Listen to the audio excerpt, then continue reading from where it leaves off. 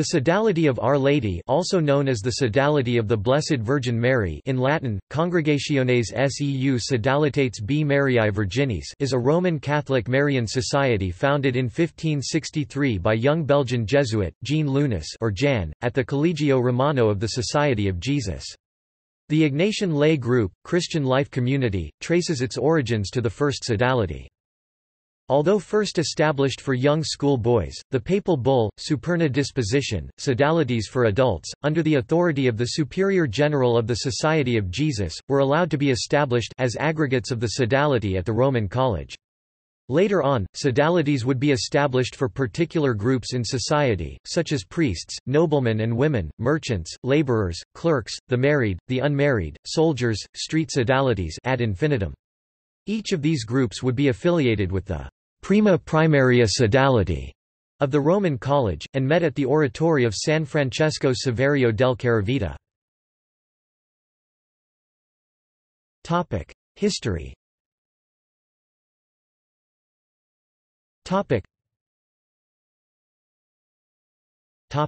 Foundations. The Jesuit historian John W. O'Malley wrote of the foundations of the sodality in his book The First Jesuits that it was made up especially of younger boys pueri from the college, who agreed to daily mass, weekly confession, monthly communion, as well as to a half-hour of meditation each day and to some other pious exercises. They would also serve the poor. He goes on to write that he choice of Mary as patron reflected the strong Marian element in Lunis' personal piety, but it was also probably considered appropriate for the age of the members. In 1569 a division of the sodality in the Roman College became necessary on account of the large number of members. The older pupils, those over 18 years of age, formed a sodality for themselves, while the younger were formed into another. Soon there were 3 sodalities in the Roman College. In 1584, the Roman sodality was made an archsodality by the bull Omnipotentus Dei, of Gregory XIII. Wherever the Society of Jesus went to establish colleges or missions, a sodality of the Blessed Virgin was soon erected in that place. In all the larger cities of Europe where the Jesuits established themselves firmly, they founded not merely one, but as many as 7 or even 20 different sodalities. During the period that the sodalities were connected with the houses and churches of the Jesuits, the membership rose to many hundred thousands. In 1587, following a request from the Society of Jesus, Pope Sixtus V issued the papal bull Superna Disposition, which gave the Superior General of the Society of Jesus the right to create aggregates of the first congregation within other localities, even among persons who were not enrolled in a Jesuit school or university. As a result of this document, lay congregations, such as the Ignatian Christian Life Community, and the Ignatian in origin Marianische Frauenkongregation, or Ladies' Sodality of Our Lady of Regensburg, Germany, derive their beginnings. 17th century. In the late 16th century and throughout the 17th, Jesuits were using the model of the first sodality at the Roman College to establish a number of similar sodalities in Europe, India and the Americas as organizations of lay spirituality. The first Sodality of Our Lady in Canada was established by the Jesuits in Quebec in 1657. Similar models, although not aggregates of the Prima Primaria, were the confrerias or confraternities founded by the Jesuits in Japan. Within a few years of their arrival in 1549, the Jesuits had established lay communities of Catholic faithful. According to O'Malley, eventually they had male and female branches and devoted themselves to both the corporal and spiritual works of mercy. When the persecutions started in the 17th century, see Toyotomi Hideyoshi, the confraternities proved to be the underground institution in which Christian faith and practices were maintained and transmitted to the next generation. The leader of the confraternity acted as a lay pastor. About a century later, in 1748, Pope Benedict XIV, with the papal bull, Praeclaris Romanorum, attempted to renew the vigor of congregation life. For 167 years of the sodality's existence, from 1584 to 1751, membership was open only to men. The Sodality after the suppression of the Society of Jesus.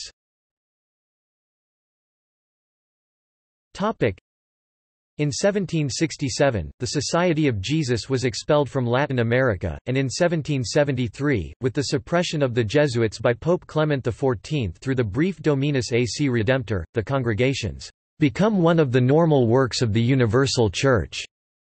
The Society of Jesus was re-established in 1814, and Leo XII restored to the Jesuit general his old rights and privileges as regards the Sodalities of the Blessed Virgin by a brief of 17 May 1824. In 1825, Pope Leo XII granted affiliation to Sodalities not under Jesuit direction. By 1854 there were over 4,000 Sodalities throughout the world. Papal blessing. In 1748, Pope Benedict XIV made a special gift to the Sodality, in the form of a papal bull called Gloriose Domine, which came to be known as the Golden Bull, because the seal was not made of lead, as was customary, but of gold, in order to give special honor to the Mother of God. In addition, Pope Pius XII, through the Apostolic Constitution 1948 called Bis Seculari, gave special honor to the Sodality by summarizing the history and relevance of the Sodality. Apostolic Constitution Bis Seculari. Pope Pius XII issued the Apostolic Constitution Bis Seculari on 27 September 1948, to mark the 200th anniversary of the «Golden Bull» of Benedict XIV. Bis Seculari praised the Sodality for its «numerous and great services to the Church», and said of the Sodalists that indeed in propagating, spreading and defending Catholic doctrine they must be considered among the most powerful spiritual forces. Of the rules of the Sodality he says, "Through them the members are perfectly led to that perfection of spiritual life from which they can scale the heights of sanctity," and adds that, "Wherever Sodalities are in a flourishing condition, holiness of life and solid attachment to religion readily grow and flourish." He illustrates the point by adding that, "The fact that they ever had the common good of the Church at heart and not some private interest is proved by the unimpeachable witness of that most brilliant series of Sodalists to whom Mother Church has decreed the supreme honors of the altars. Their glory throws luster not merely on the Society of Jesus but on the secular clergy and on not a few religious families, since 10 members of the Sodalities of Our Lady became founders of new religious orders and congregations."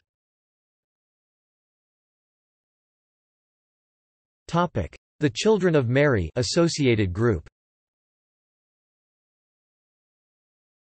On May 1, 1835, Saint Catherine Labour told her spiritual director of a revelation she had received from the Blessed Virgin Mary during a series of apparitions she received in the convent of the Rue du Bac, Paris, from 1830. "It is the Blessed Virgin's wish that you should found a confraternity of the Children of Mary. She will give them many graces. The month of May will be kept with great splendor and Mary will bestow abundant blessings upon them." These Children of Mary Sodalities first embraced the pupils and orphans of the schools and institutions of the Sisters of Charity of Saint Vincent de Paul. In 1847, Blessed Pius IX affiliated them to the Jesuit Roman Sodality. The badge adopted by the Children of Mary Immaculate is the Miraculous Medal, suspended from a blue ribbon. The Children of Mary organization flourished in the mid-20th century. Young women went through a period of aspirancy of 6 months prior to acceptance as a fully fledged Child of Mary, who had the right to wear the distinctive blue cape and carry the blue cape of a Child of Mary. When a Child of Mary married, she was embraced on arrival on the church steps by other Children of Mary who removed the blue cape from over her wedding gown. Sodality rules.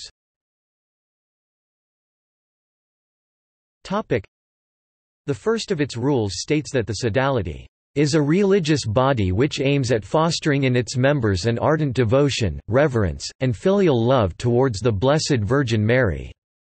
Through this devotion, and with the protection of so good a mother, it seeks to make the faithful gathered together under her name good Catholics, sincerely bent on sanctifying themselves, each in his state of life, and zealous, as far as their condition in life permits, to save and sanctify their neighbor and to defend the Church of Jesus Christ against the attacks of the wicked."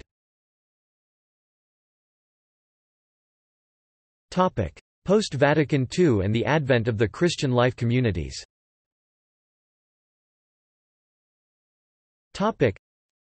Some Marian congregations have been reconstituted since Vatican II. The Marianische Frauenkongregation or Ladies Sodality of Our Lady of Regensburg is a case in point.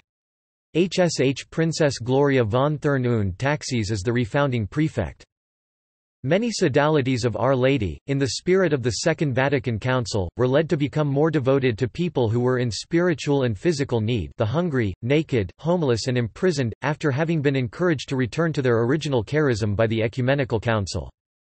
Until the establishment of the Christian life communities in 1967, the Sodality of Our Lady remained the Ignatian lay organization. The Christian life community maintains that, following the suppression of the Society of Jesus, in the 18th century membership increased vastly, from 2,500 groups to 80,000. The consequence was a diminishment in fervor and practice. The spiritual life of the members and the social concern for the rejected of society was reduced to pious practices and annual and symbolic events. The Marian congregations became a pious mass movement, different from what Ignatius or Jean Lunis or Aquaviva had meant it to be.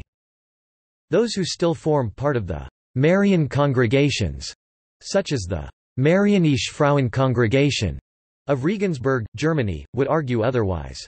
While some Marian sodalities do not explicitly follow Ignatian spirituality, they continue to encourage corporal and spiritual works of mercy, and believe their devotional practices worthy of merit. With the formation of the CLC, the former World Federation of Sodalities ceased to exist. Some parish sodalities opted either not to join the CLC or subsequently withdrew. These sodalities have no central organization, each sodality is autonomous. There are 3 diocesan unions of sodalities, in New York, Baltimore, and Washington, D.C. Notable members.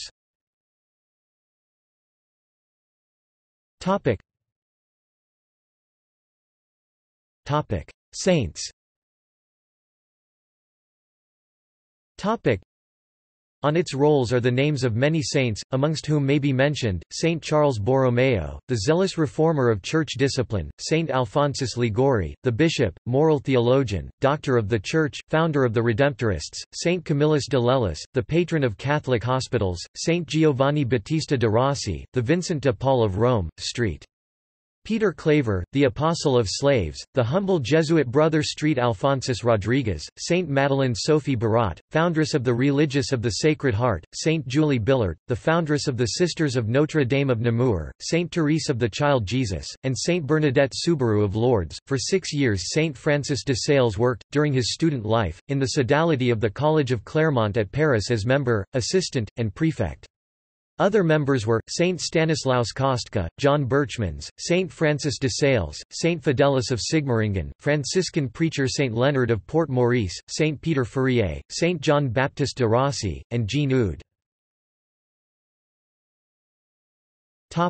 References.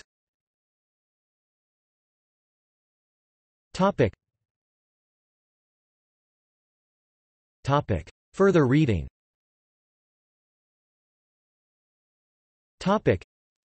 CLC's History and Relationship to the Sodalities of Our Lady, by Julian Ezalde S.J.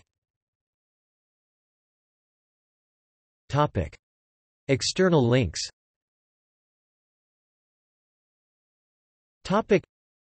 Agrupación Católica Universitaria, Miami, Florida, U.S. The Sodality of the Blessed Virgin and St. Patrick, Dublin, Ireland. Men's Sodality of the Blessed Virgin, Altötting, Bavaria. Ladies' Sodality of the Blessed Virgin, Regensburg, Bavaria. National Confederation of Sodalities, Brazil. Seeds Sapientiae Sodality, Rio de Janeiro, Brazil. The Sodality Movement, Christian Life Community USA records are held by the Marquette University Special Collections and University Archives.